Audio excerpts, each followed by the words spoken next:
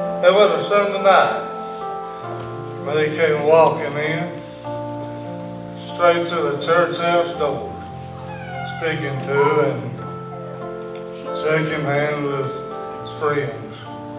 He came on in and sat down in an empty pew among some of the churchgoers there, which was only a few.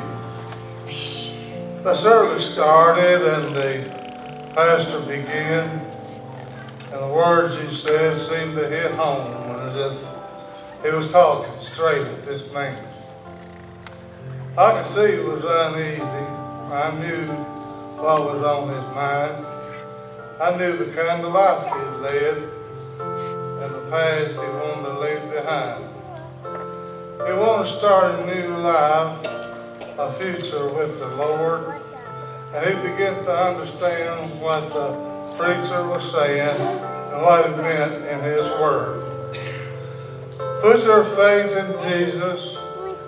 He'll lead you all the way, and all he asks is that you trust him and live for him each day. He'll lead you down life's highway. He'll walk by your side. And if you ever get tired of walking, he'll carry you for a while. So put your trust in Jesus. He'll never let you down. And if you ever need a friend, he'll always be around.